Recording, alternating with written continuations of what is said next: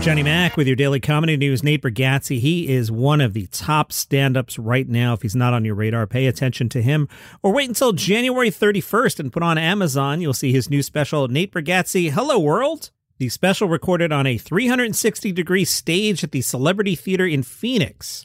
The topics: growing up in the 80s and 90s, the hardest part of marriage, and saying dumb things, all very relatable to me. His last special, he filmed it during the middle of the pandemic when you could go to a show, but you had to sit, 20 feet from everybody else. That was a really good special. Enjoyed that one a lot. Ricky Gervais tweeted, loads of people who couldn't get tickets asking me if his new show Armageddon will be on Netflix. The answer is yes. Ricky adds, I will continue touring it throughout 23. Then it will stream on Netflix around the world in 2024, if we're not all dead, obviously. You might not want to hold your breath for that one. The Guardian saw Ricky Gervais' Armageddon. They gave it 2 stars out of 5. Their review, smug, macho, playground banter. Ooh. The Guardian caught the Armageddon show at the Apollo in Manchester and wrote, there's ample room in comedy to tease at woke over-earnestness, but this week in Borset fails to engage. Ricky Gervais gives us a little lecture after curtain call tonight about taking offense. Laughter's always good. No one's getting hurt, that kind of thing. But not for the first time. It's a specious argument, setting up various straw men to represent those of us who might demur from his boorish comedy. I'll read the next sentence verbatim. I'm not suggesting his jokes about dwarves, disabled creatures, and all the age-old targets of abuse will lead directly to hate crimes. I am suggesting they're operating to a comic standard more associated with the playground than the stand-up stage. The Guardian adds, it's a bit sad. Gervais is a clever chap and a compassionate one, towards animals at least, but he's convinced himself that anti-woke is a rebellious pose to strike, then convinced himself again that juvenile bands represents the best way to stage that rebellion, and so for punchlines we get African babies with AIDS, sweatshop children whose moms got raped, and Gervais's fictional limbless son being called you little effing grub. If we don't laugh, we're fragile and scared of words. Throw in a few gags about his penis size from the 61-year-old, and the descent from the salad days in the office is near complete. Wow. With his jokes about the overuse of the word fascist or a devious bit about so-called cultural appropriation, Ricky shows how good he could be if Armageddon spirit were curious and engaged rather than macho and smug. Ricky Gervais is touring until December 15th. Tom Papa has his new special on Netflix today. This one is called Tom Papa, What a Day, filmed at the Wilbur Theater in Boston. Tom talks about the highs and lows of parenting, his reliance on modern tech, rescuing his pet pug, and how his marriage has evolved over time. Tom is a fantastic comedian. Here comes the butt. We all heard the butt coming, Johnny Mac. But his last special on Netflix was when I really started to zone in on clapter. If you watch his previous special, Tom would set up a bunch of things, get to the end of his storytelling, and the audience would not laugh, they would clap. And it was really jarring. So hopefully in this special, Tom gets some laughs, not clapter. Tom was on the Last Laugh podcast. This is interesting. Last year, there were reports that the Game Show Network would be producing a new trivia show called In the USA Today in partnership with the newspaper USA Today. Tom Papa was rumored as the host. The show never happened. Papa told the Last Laugh podcast it's because somebody didn't like a joke from one of his specials and they pulled the plug on the whole project. Then they went through all my material from my whole career, including even appearances on Rogan's podcast. Tom said, and they couldn't come up with one other thing and they still yanked it. I wonder what the one thing was. Tom said, I have a lot of comedian friends that say once they come for Tom Papa, then we know the game is over.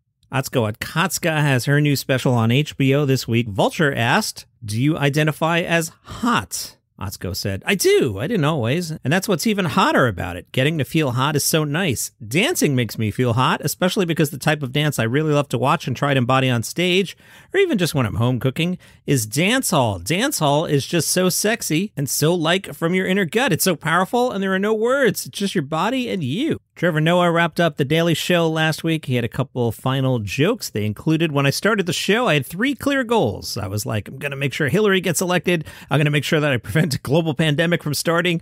And I'm going to become best friends with Kanye West. So I think it's time to move on. I know a lot of people are sad, but please don't be sad. You should be happy. The African leader is peacefully leaving power. That's never a guarantee. Trevor told the audience, I'm grateful to you, every single one of you. I remember when we started the show, we couldn't get enough people to fill an audience. Every seat that has been ever filled to watch something that I'm doing, I always appreciate because I know the empty seat that sits behind it. So thank you. Thank you to the people who watch, the people who share the clips, everybody who's had an opinion, everybody who's been kind enough and gracious enough. He thanked viewers who critiqued the show, as well as those who hate watched and said, we still got the ratings. Thank you. A good way to support the show, join the $2 club. All you do is you go to buymeacoffee.com/dailycomedynews. You join the $2 club, then once a month, they'll hit your card for $2, which will go to me. Thank you for supporting the show in advance. Buymeacoffee.com/dailycomedynews. All right, let's head on over to Gossip Corner. Pete Davidson, yeah, he's like the mayor of Gossip Corner. Well, he's selling his Staten Island home. Whoa, he's moving to Brooklyn. What? Pete Davidson can't move to Brooklyn. He has put his condo on the market for $1.3 million. The property includes 2 bedrooms, 3 bathrooms, unobstructed views of the New York City skyline, and close proximity to the Staten Island Ferry for easy commutes into Manhattan. That'll get you in trouble, though, because then you fall in love with the ferry and you get this idea, hey, why don't I buy a ferry and turn it into a comedy club? None of that is a good idea, but Pete did that. But hey, I lived long enough that the 2nd Avenue subway finally got built. So someday, sure, Pete Davidson will have a comedy club on a ferry. I'll wait. The Melbourne International Comedy Festival has announced their lineup includes Daniel Sloss, Rosilla Carlson, and Phil Wang, who's fantastic. I loved his special. Discover new solo acts from British cabaret performer and comedian Jordan Gray, Edinburgh Fringe Best Newcomer Leo Rich, winner of the 2021 Funny Women Award, Lara Rakote. Comedy Zone Asia is back with stars from Singapore, India, Malaysia, and Indonesia. You guys know I love the international stuff. Although I guess if I were at the Melbourne Comedy Festival, I would be the international stuff. A new show from Sam Campbell. Why don't you go on YouTube and look up Sam Campbell? His stuff is fantastic. Festival favorites, Kitty Flanagan, Luke Hedgie, Geraldine Hickey, Will Anderson, Lizzie Hu, Dane Simpson, and more. We are deep into Australian comics. The Melbourne International Comedy Festival. Melbourne is a fantastic city. If you've got the money and the time and you like comedy, Melbourne is just wonderful. I would love to go. March 29th through April 23rd. And from time to time, I mention that I'm the writer on a podcast called Palace Intrigue. We talk about the royal family, and what I mean by that is we cover Meghan Markle. She's always the story. Did you see Harry and Meghan have a documentary on Netflix? Yeah, the numbers have been off the charts on that show. Separately from that, you know about Welcome to Wrexham? Wrexham being the soccer club that Ryan Reynolds and Rob McElhenney, you know Rob as Mac on It's Always Sunny in Philadelphia, they own a soccer team in Wales. You know about this? Let's bring everything I like together. King Charles and Queen Consort Camilla went to Wrexham. They met Ryan Reynolds and Rob McElhenney. Charles and Camilla met players and staff and the co-chairman, and they toured the grounds. Ryan and Rob joked they had etiquette lessons ahead of the visit. Ryan Reynolds said, I would say that we're impossibly excited to welcome the king to the racehorse ground, this historic church that resides in the heart of Wrexham and is the heart of Wrexham. Rob and I said early on, this holds true, and for the rest of our lives, we will do anything to uplift and elevate this community and this club, and having the king pay a visit is certainly one way to do it, that's for sure. Very excited. They were asked if they had watched the Harry and Meghan documentary. I don't know if Ryan saw it or not. No quote attributed to him. Rob said, I've never heard of it. And that's your comedy news for today. Follow the show on Apple Podcasts, Spotify, YouTube, wherever you get your shows. Join the $2 club at buymeacoffee.com/dailycomedynews. See you tomorrow.